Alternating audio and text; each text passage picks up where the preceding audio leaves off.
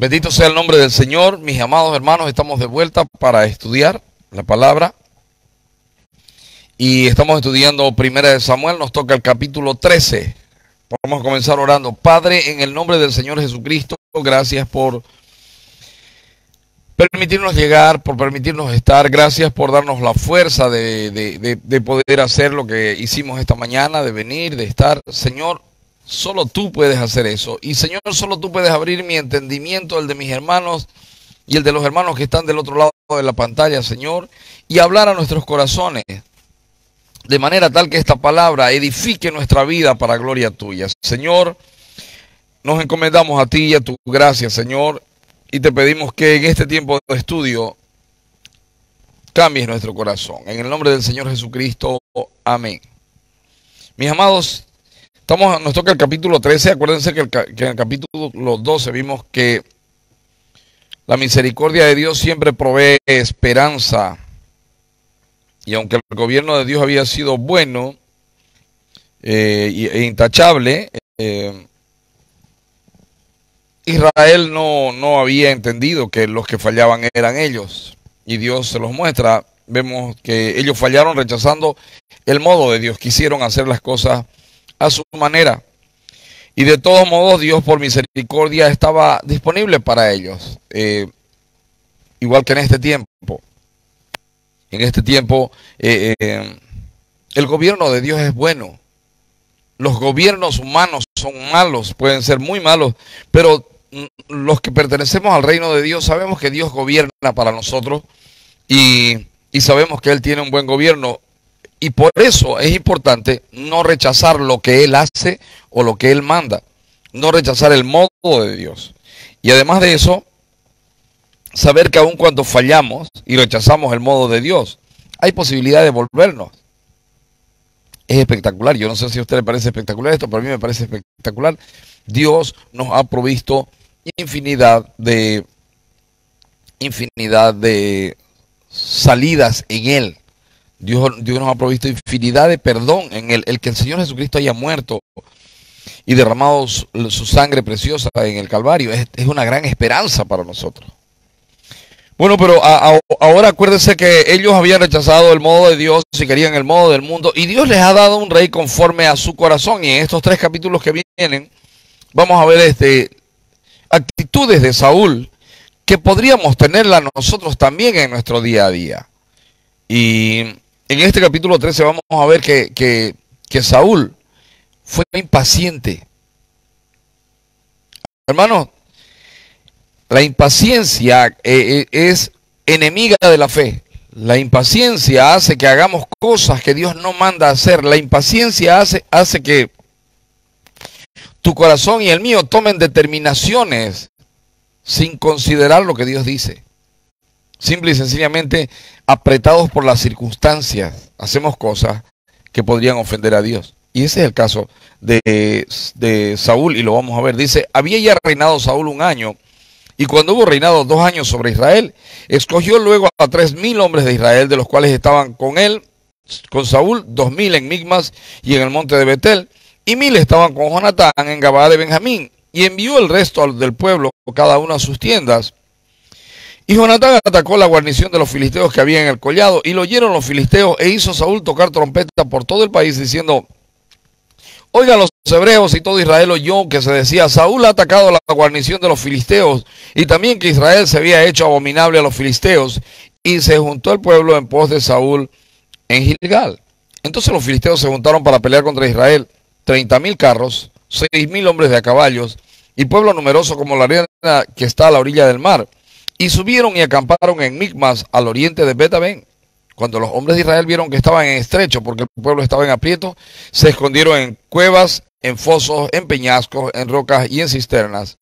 Y algunos de los hebreos pasaron el Jordán a la tierra de Gad y de Galaad, pero Saúl permanecía aún en Gilgal, y todo el pueblo iba tras él temblando. Primera cosa, ha hecho un ejército de 3,000 hombres, y de los 3,000 él se ha quedado con 2,000, y 1,000 estaban con Jonatán su hijo. Y al resto de los hombres los mandó a sus tiendas. Vayan, acuérdense, era un tiempo de guerra.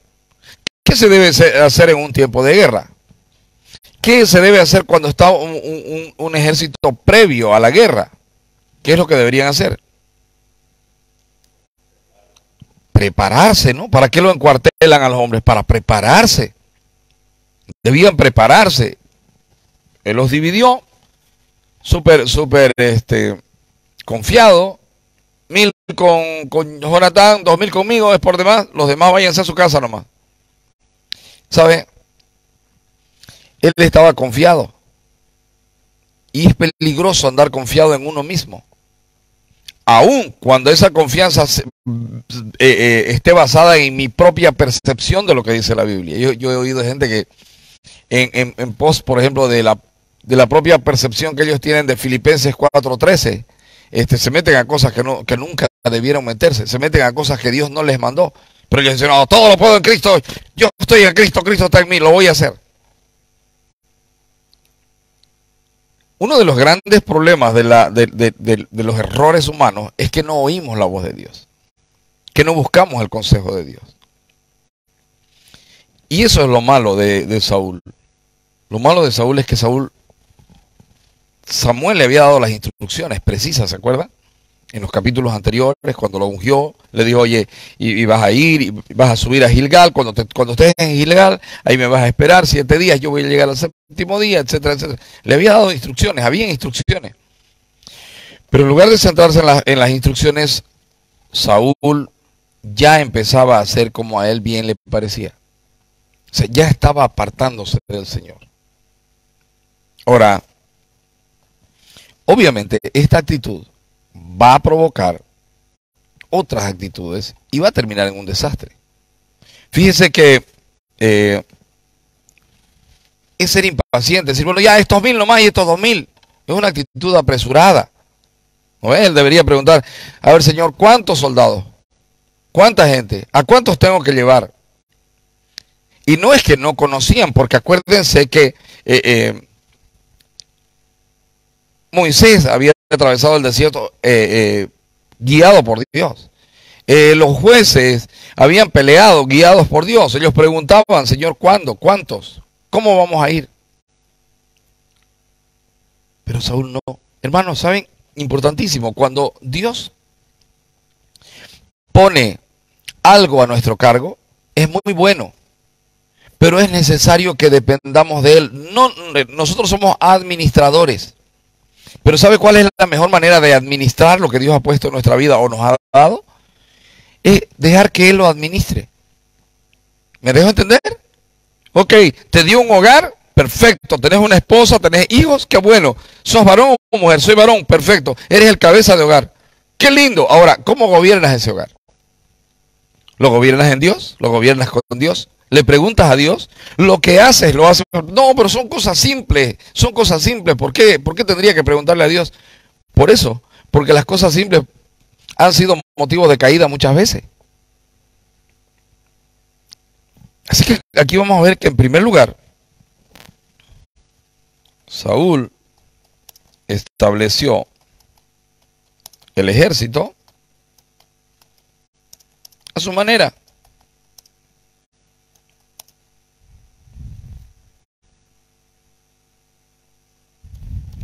Una de las cosas que más cuesta, por ejemplo, como pastores, y yo he cometido ese error, es esperar que Dios levante siervos.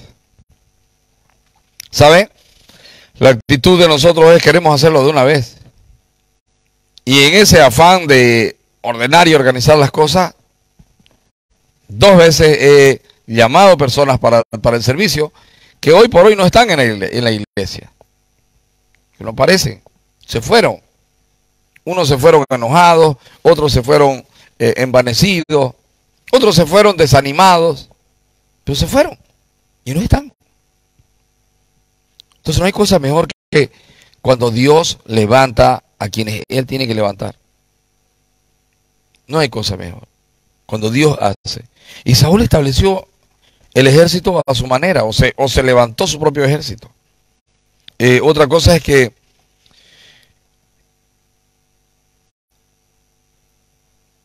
Jonatán atacó a la guarnición de los filisteos que había en el collado, y lo oyeron los filisteos, e hizo Saúl tocar trompeta por todo el país, diciendo: oigan los hebreos. Y todo Israel oyó que se decía: Saúl ha atacado a la guarnición de los filisteos, y también que Israel se había hecho abominable a los filisteos. Y se juntó el pueblo en pos de Saúl en Gilgal. Jonatán provocó una batalla y salió vencedor. Ahora, esa victoria se la atribuyen a Saúl. ¿Fue Saúl? No, fue Jonatán. Era una actitud no muy honesta. Tomar las victorias de Dios para nosotros calladamente es peligroso. Y eso es lo que estaba haciendo Saúl.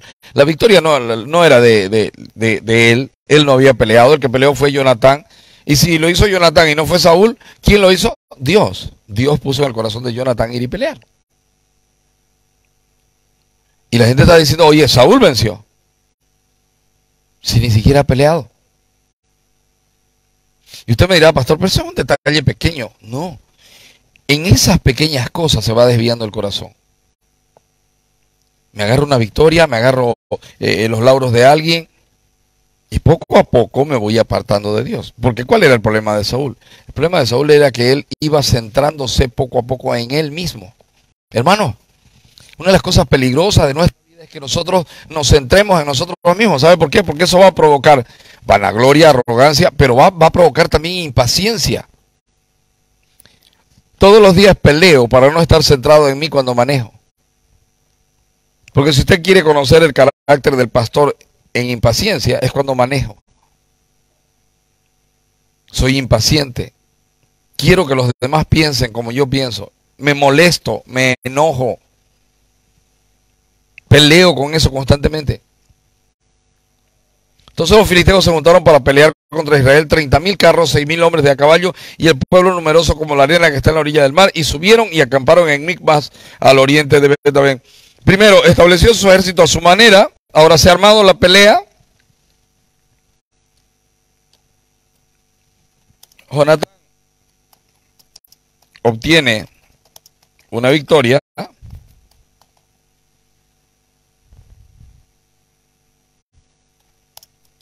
Saúl deja que le adjudiquen a él esa victoria. Ah, perfecto, fuiste vos, entonces ahora vamos a una prueba mayor. Vamos a una prueba mayor. Entonces los filisteos se juntaron para pelear, y 30.000 carros, ya no eran 3.000 soldados, eran 30.000 carros. Eso significa, si hay 30.000 carros, tiene que haber una barbaridad de soldados. 6.000 hombres de a caballo y pueblo numeroso como la arena que está en la orilla del mar. Y subieron y acamparon en Micmas, al oriente de Bet-Aven. Cuando los hombres de Israel vieron que estaban en estrecho, porque el pueblo estaba en aprieto, se escondieron en cuevas, en fosos, en peñascos, en rocas y en cisternas, y algunos de los hebreos pasaron el Jordán a la tierra de Gad y de Galaad, pero Saúl permanecía aún en Gilgal, y todo el pueblo iba tras él temblando. Hermanos, ok, la primera cosa, él estableció su ejército a su manera, 3.000 hombres, pero además de esto, deja que le adjudiquen la victoria, pero además de esto, cuando los filisteos se levantan, en lugar de afirmarse en Dios, de preguntarle a Dios, se desespera. Sí, era un ejército numeroso, pero todo hijo de Dios, todo creyente sabe que no es por fuerza ni poder, sino con el Santo Espíritu del Señor. Todo hijo de Dios sabe que Dios pelea por su pueblo. Lo sabe. O sea, no se trata de quiénes son más y quiénes son menos. Se trata de qué lado está Dios. Y la única manera de saber de qué lado está Dios es no asustarse. Es no desesperarse. Es preguntarle a Dios, hermano. La oración es un recurso tan tremendo. Y no es que uno le da instrucciones a Dios, porque por hoy la gente piensa que se trata de darle instrucciones a Dios. No es eso, nuestro corazón se tranquiliza de saber que Dios está en control. el soberano Dios, el poderoso Dios, el todopoderoso Dios, está en control. Pero parece que se me va de las manos el asunto. No importa, Dios está en control. Nunca dejó de estar en control. Nunca. Él no se duerme, Él no se adormece. Y entonces aquí de repente, ante la inminente subida del ejército filisteo, el pueblo se asusta y Saúl se deja asustar junto con el pueblo. Voy a poner aquí: Saúl permite que la desesperación del pueblo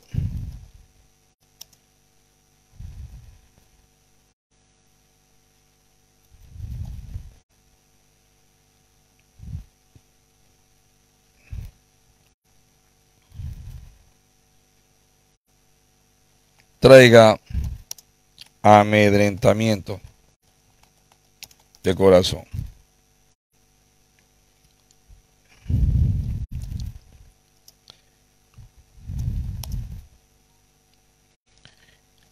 Se está preparando todo para que Saúl cometa el terrible pecado de dejar que su impaciencia lo haga ofender a Dios. Porque lo que Saúl debería hacer, y lo que todo creyente debe hacer, es cuando tiene problemas, busque a Dios. Cuando las cosas no se pueden resolver fácilmente, busque a Dios. Y aún para las cosas que se pueden resolver fácilmente, busque a Dios, pregúntele a Dios. No hay nada mejor que oír el consejo de Dios, oír todo el consejo de Dios. Mis hermanos, la Biblia fue escrita para nuestra enseñanza. Saúl falló para nuestra enseñanza. Y debemos revisar si nuestro corazón a lo mejor no es un corazón saulístico, que está centrado en mí. Yo debo revisar todos los días mi corazón y ver que mi corazón no esté centrado en mí mismo. Y ver que mi corazón no esté haciendo conforme a Él le parece, sino que mi corazón esté acostumbrado a hacer lo que Dios quiere que yo haga. Y esa es una pelea constante, esa es una batalla constante. Y si usted no se preocupa de eso, pronto la impaciencia le hará hacer cosas con las que usted va a ofender a Dios. ¿Ustedes se acuerdan cuál fue la instrucción para Saúl? Fue: vas a ir a Gilgal y ahí me vas a esperar 7 días. Y en el 7º día yo voy a llegar, es decir, vas a ir a Gilgal y me vas a esperar, y el 7º día va a llegarte el consejo de Dios. El 7º día va a llegarte la instrucción de Dios, porque Dios no da toda la instrucción de una. Dios te dice, anda a tal parte, y vos decís, ¿a qué? Anda a tal parte. Les doy un ejemplo. Abraham, vete de tu tierra y de tu parentela. ¿A dónde? A la tierra que te voy a mostrar. No le dijo, ¿cómo que no? Le dijo, vete. Y Abraham salió, dice, sin saber a dónde iba, en obediencia. Primera cosa, vete. Aquí el asunto era, te voy a librar de mano de los filisteos.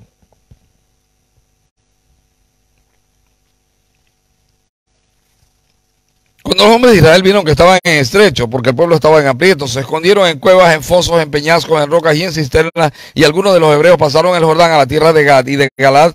Pero Saúl permanecía aún en Gilgal, y todo el pueblo iba tras él temblando. Voy a poner aquí: el pueblo estaba asustado.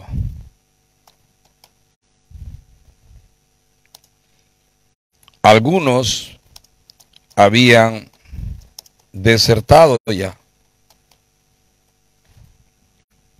Era un momento desesperante, mis amados. No es fácil criticarlo a Saúl desde este lado. Pero hay ocasiones en que nosotros hemos llegado a situaciones desesperantes, ¿sí o no?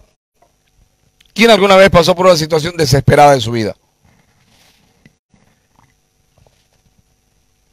Ahora, ¿quién reconoce que en una situación desesperada de su vida cometió errores?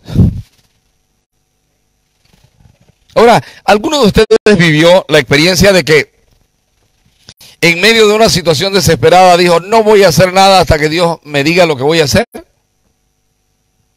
¿Vivieron eso alguna vez?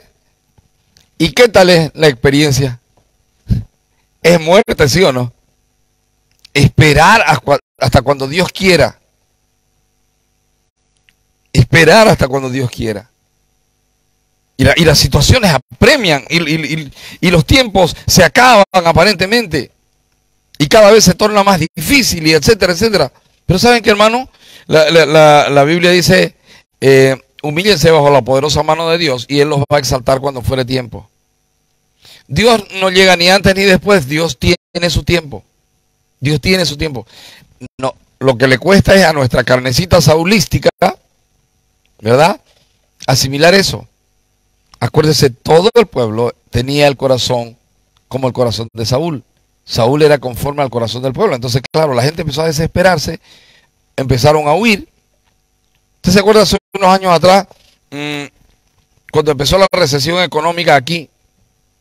Mucha gente se fue a Estados Unidos, a otros países, y se fueron desesperados, asustados.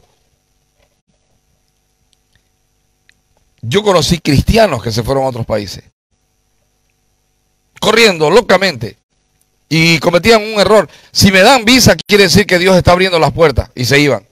Pero no habían pasado tiempo orando, preguntándole. No, ellos hicieron su plan y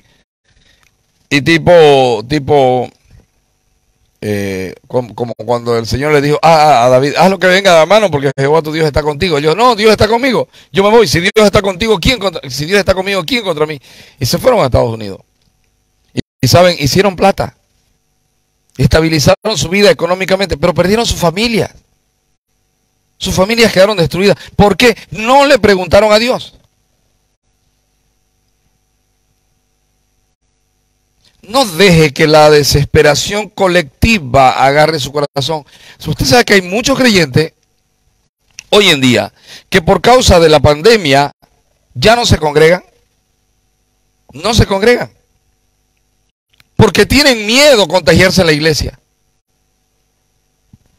Eso es dejar que la circunstancia me amedrente. Y eso era lo que estaba pasando. Saúl permite que la desesperación del pueblo traiga amedrentamiento de corazón a su vida. Y entonces está desesperado, oye, y el pueblo está desertando y se está yendo. Y Samuel no viene. Samuel era el consejo de Dios, acuérdese. No viene Samuel, ¿qué voy a hacer? Ahora mire, logró esperar 7 días. Versículo 8. Y él esperó 7 días conforme al plazo que Samuel había dicho. Pero Samuel no venía a Gilgal y el pueblo se le desertaba. Este es el resultado. Este es el resultado, mis amados, de dejar que la impaciencia se apodere de mi corazón.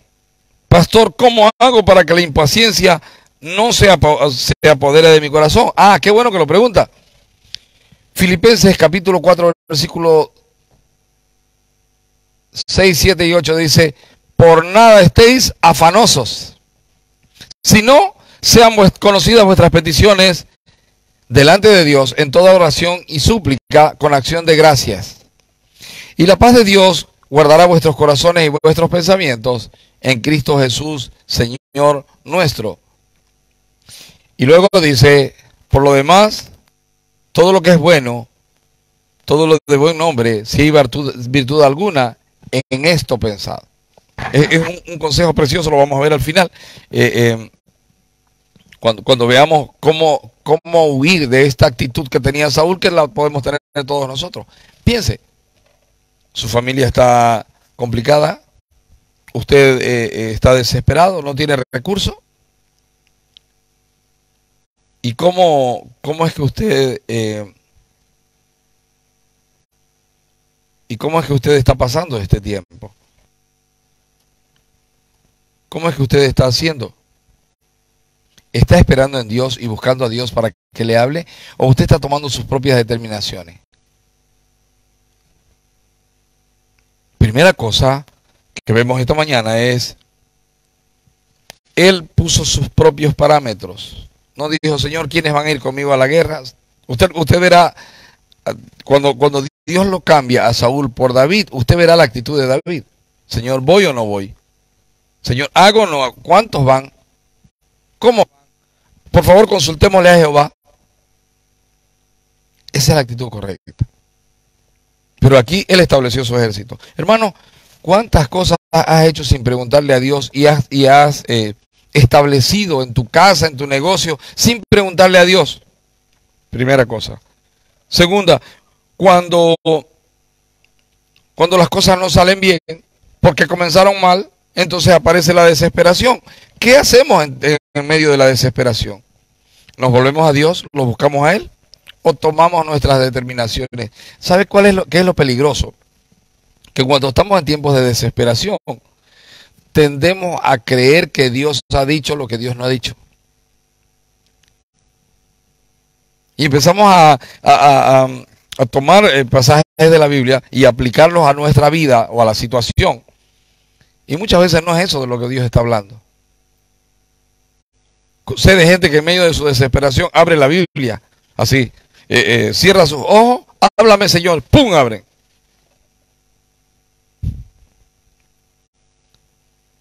Y de repente abren, necio, esta noche vienen a pedirte tu alma, asustadísimo. Señor, háblame, a yegua de Faraón te he comparado. ¿Pero qué tiene que ver esto conmigo? ¿Verdad? Entonces, la desesperación nos hace que malinterpretemos las instrucciones de Dios. La desesperación nos hace que tomemos decisiones que Dios no mandó y hagamos lo que Dios no mandó. Hermanos, cuando usted hace algo que Dios no le mandó, está en tremendo peligro. He visto gente casarse por desesperación, por ejemplo. No, es que ya tengo 23 años, como sea, me tengo que casar sí o sí. No es posible. He visto otros, 40 años. No, es que sí o sí yo ya me tengo que casar porque no puedo estar solo porque el tren me está dejando. Siervos de Jehová, preciosos siervos casándose en yugo desigual, simple y sencillamente por la desesperación del momento. No se afanen por nada, oren. ¿Me está siguiendo? Primero, mis propias determinaciones por impaciencia. No, ya yo armo mi ejército, yo lo establezco, yo veo, yo sé cuánto necesito, papá, ya lo hizo. Segundo, las cosas se ponen feas. Cuando las cosas se ponen feas, se desespera. ¿Y ahora qué voy a hacer? Se están yendo, están huyendo, me están dejando solo. ¿Qué voy a hacer? ¿Qué voy a hacer? No es tu problema. El problema es de Dios, no es tuyo. Ponelo en manos de Dios. Señor, yo no sé qué voy a hacer. Porque ¿sabe qué es lo glorioso? Que cuando usted no sabe qué hacer, Dios siempre sabe. Siempre. Siempre. Entonces usted le dice, Señor, no sé qué actitud tomar, no sé cómo lo voy a hacer. Dios a veces responde así, ese ratito. Otras veces se calla. Cuando Él queda en silencio, es porque está trabajando. Señor, ¿cómo es? Y Dios no responde. ¿Le ha pasado? Y no responde, pues uno no tiene paz de lo que va a hacer. Y uno dice, pero ¿por qué demora tanto Dios? Aquí este estaba desesperado. Y en medio de su impaciencia, él trata de hacer que Dios haga en el momento de él y no en el momento de Dios. Impaciencia. Impaciencia de corazón. Cuando no le pregunto a Dios, cuando hago las cosas a mi manera y luego las cosas se ponen difíciles y no le pregunto a Dios, por desesperación empezaré a creer que Dios pide esto o aquello o a hacer las cosas creyendo que voy a agradar a Dios. Y eso es lo que está pasando aquí. La orden para él era, oye, anda y espérame en Gilgal. Y yo voy a ir como sacerdote y voy a indicarte qué vas a hacer. Bueno, ha esperado. Pero mire el entorno, mire el contexto de cómo ha esperado. Decisiones en solitario, momentos de desesperación provocados por las decisiones en solitario. Y ahora no sabe qué hacer. Voy a ir a la Biblia para ver qué hago. Y está haciendo lo que Dios no le mandó, malinterpretando por causa de la impaciencia de su corazón. Fe es certeza de lo que se espera. ¿Cuántos saben que Dios no abandona a los suyos? Amén. ¿Cuántos saben que Dios siempre está disponible para los que le invocan? Entonces, ¿qué debo hacer en mis momentos de desesperación?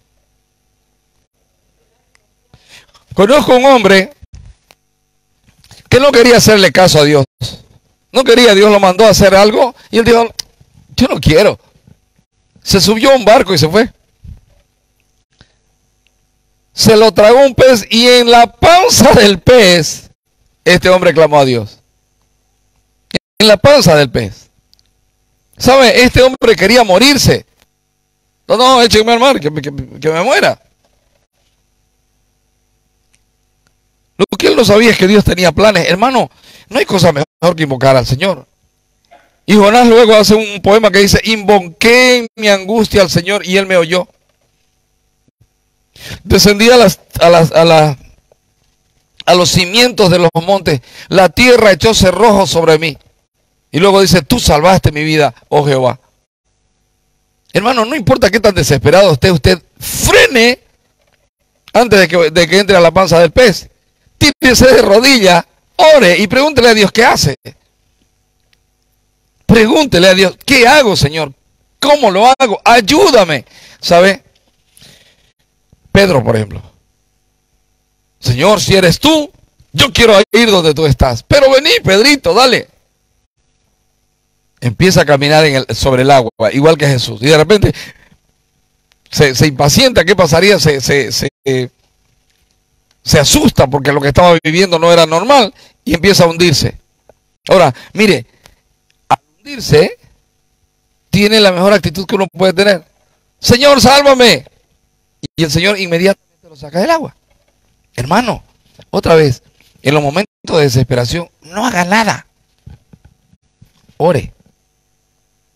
Se lo voy a decir de otra manera. En los momentos de desesperación, no haga nada sin orar. Clame a Dios, pregúntele a Dios. Dígale, Señor, ¿cómo lo hago? ¿Qué hago? Espero, voy, me quedo, hago, no hago. ¿Qué voy a hacer, Señor? Pero cuando el corazón es impaciente, dice, bueno, ya, a ver, ¿cuántos días dijo? 7. ¿No vino? Pena, querido, lo voy a solucionar yo. Pena, querido, no vino. Esperó 7 días conforme al plazo que Samuel había dicho, pero Samuel no venía a Gilgal y el pueblo se le desertaba. Entonces dijo Saúl, traedme holocausto y ofrendas de paz, y ofreció el holocausto. Hizo lo que Dios no le había permitido hacer ni le había autorizado a hacer. Voy a poner aquí. Hizo lo que Dios no le mandó. Por desesperación, por impaciencia. Se desesperó y ahí usted lo tiene. Mire. Y cuando él acaba, dice, entonces dijo Saúl, traedme holocausto y ofrendas de paz, y ofreció el holocausto. Pero usted me podrá decir, pastor, pero ¿qué tiene de malo traerle una ofrenda a Dios? Ah, gracias por preguntarlo. Es que a Dios usted le trae del modo que Él establece, y cuando Él establece no es cuando usted quiere. ¿Está aquí? Aún para dar una ofrenda yo debo preguntarle al Señor. ¿Sabe? La fe no se trata de hombres que son guerrerazos y actúan de acuerdo a lo que ellos piensan. No, la fe se trata hombres que a pesar de que ellos lo podrían hacer por sí mismos, dependen de Dios, de los tiempos y las sazones de Dios. Eso es fe. Fe no es creer que yo voy a alcanzar lo que yo quiera y que voy a hacer. No, fe es hacer lo que Dios manda. Eso se llama dependencia. ¿Qué dije yo? Dependencia. Usted no es independiente, usted es dependiente. Y escuche lo que le digo, y entre más dependiente usted sea de Dios, más descansará su corazón. ¿Usted piensa que yo podría estar parado aquí si no practicara la dependencia de Dios? No, debería estar llorando afuera del domo donde está mi hermano. ¿No le parece?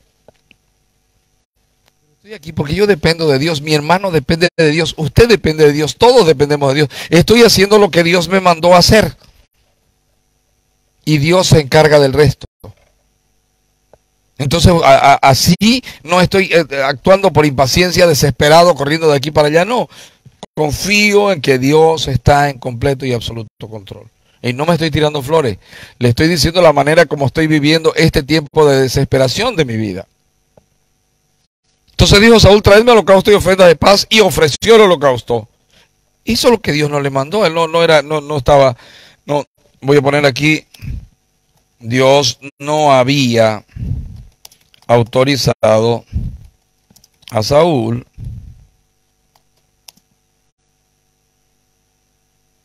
a hacer holocausto u ofrenda. Si Saúl quería presentar una ofrenda, tenía que hacerlo a la manera de Dios, tenía que buscar al sacerdote y hacerlo, pero no.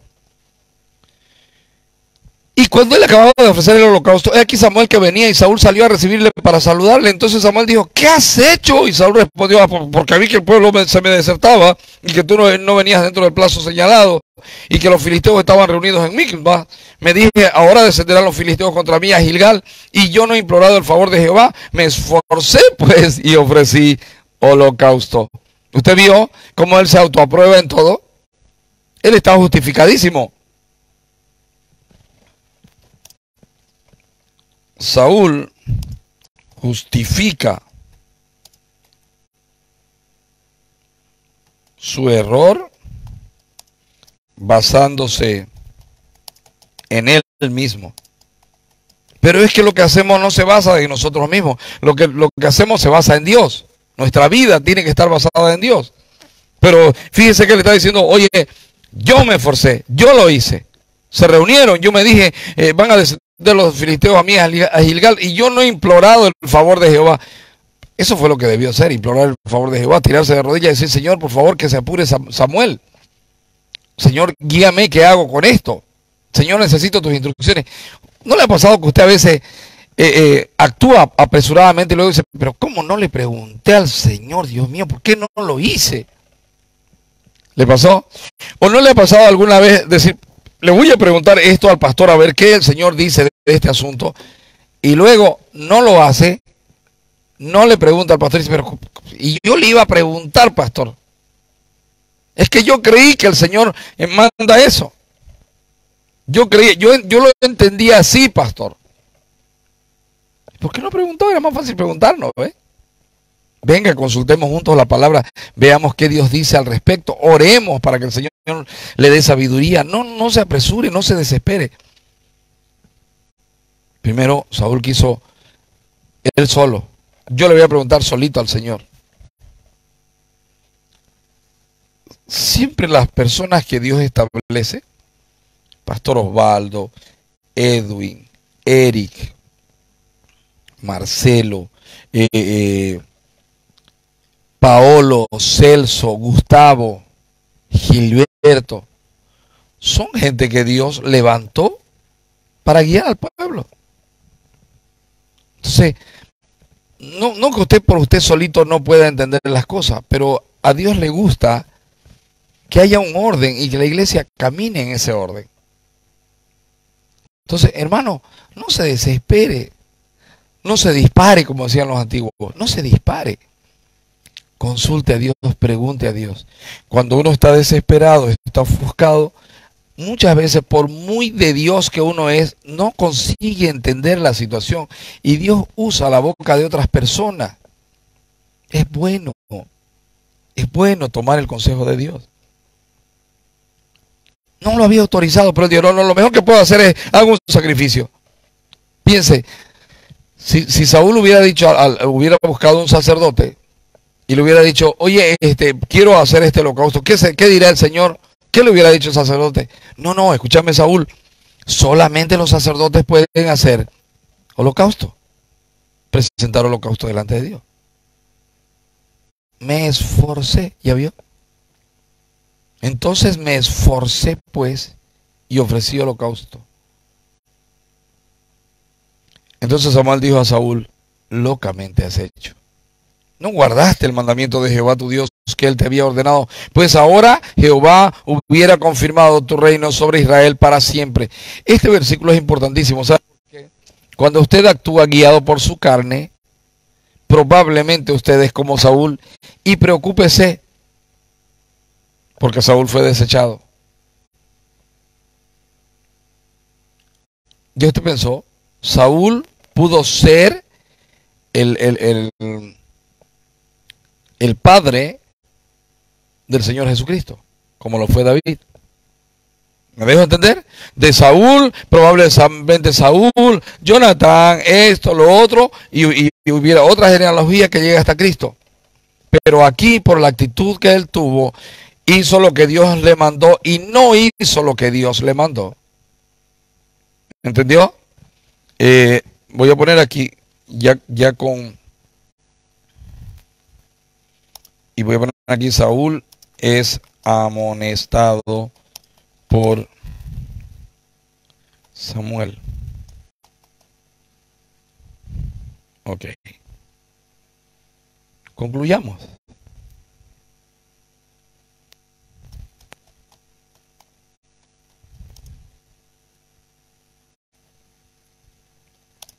Es necesario centrar nuestras vidas en hacer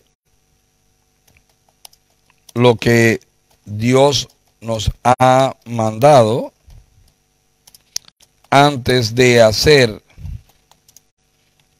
aquello que no nos ha mandado. En medio de la desesperación, mis amados, tendemos a hacer lo que Dios nos manda. Y nos olvidamos de hacer lo que Dios sí manda. La impaciencia no es buena consejera. ¿Ahí?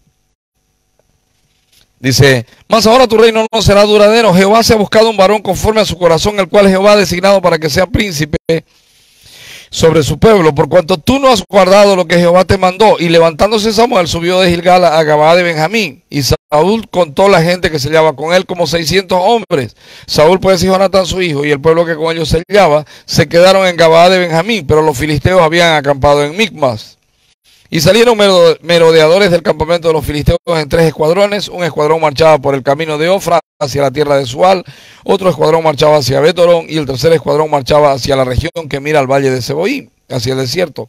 Y en toda la tierra de Israel no se hallaba herrero, porque los filisteos habían dicho para que los hebreos no hagan espada o lanza. Por lo cual todos los de Israel tenían que descender a los filisteos para afilar cada uno la reja de su arado y su asadón, su hacha y su hoz. Y el precio era un pin por las rejas de arado y por los asadones, y la tercera parte de un ciclo para afilar las hachas y por componer las aguijadas. Así aconteció que en el día de la batalla no se halló espada ni lanza en manos de ninguno del pueblo que estaba con Saúl y con Jonatán, excepto Saúl y Jonatán su hijo, que las tenían. Y la guarnición de los filisteos avanzó hasta el paso de Micmas. Impaciencia. Levanto mi ejército.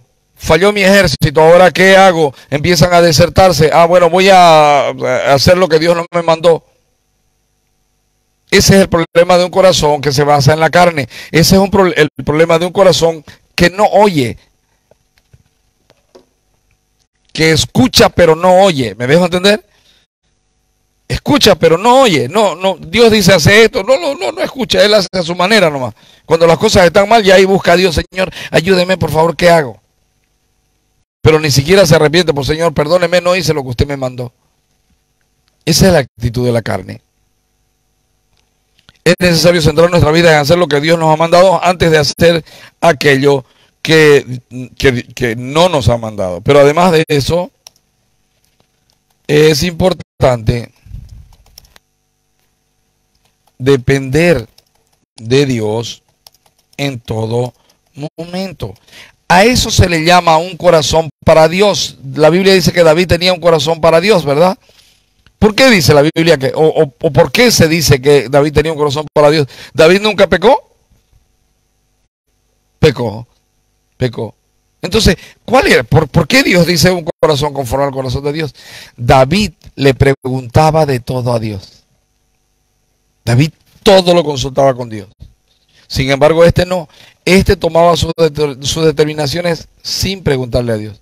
Y si les tengo que ser honesto, yo me he descubierto en esa actitud. Yo me descuido. No, yo soy el pastor, entonces hago esto, otro. Hermanos, cuidémonos de la impaciencia. Cuidémonos de tomar determinaciones basadas en las circunstancias. No lo hagamos. Preguntémosle al Señor.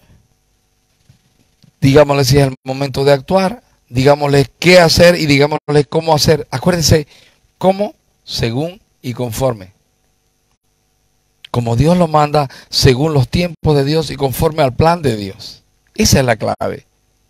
Cuando vivimos de esa manera, la desesperación no hace que nuestra impaciencia nos haga pecar, que fue lo que le pasó aquí a Saúl. Amén, mis amados. Oramos. ¿Algo que no quedó claro? ¿Alguna pregunta? ¿Está todo bien? Padre, encomendamos nuestra vida a ti y te pedimos que nos libres de este terrible pecado de la impaciencia, Señor. Tu palabra dice que tú nos pones en pruebas y que pruebas nuestra paciencia. Tu palabra manda que añadamos a nuestra fe virtud, a la virtud, conocimiento al conocimiento, dominio propio al dominio propio, paciencia. Señor, ayúdanos a pelear con nuestra impaciencia, ayúdanos a pelear contra nuestra desesperación humana, contra todo aquello, Señor, que nos aparta de la obediencia a ti. Señor, ayúdanos a apartarnos de todo aquello que nos hace hacer lo que tú nos mandaste y querer hacerlo en tu nombre, Señor. Y ayúdanos, Señor, a que el confiar en ti y esperar en ti nos permita hacer aquello que tú has mandado y hacerlo bien, hacerlo como para ti. Señor, ayúdanos. La verdad es que confesamos esta mañana que todos tenemos este pecado, esta actitud. Querer hacer las cosas en tu nombre cuando tú nos mandaste y no hacer lo que tú mandaste. Señor, ayúdanos. Te lo pedimos en el precioso nombre del Señor Jesucristo, dándote gracias, Padre. Amén y amén.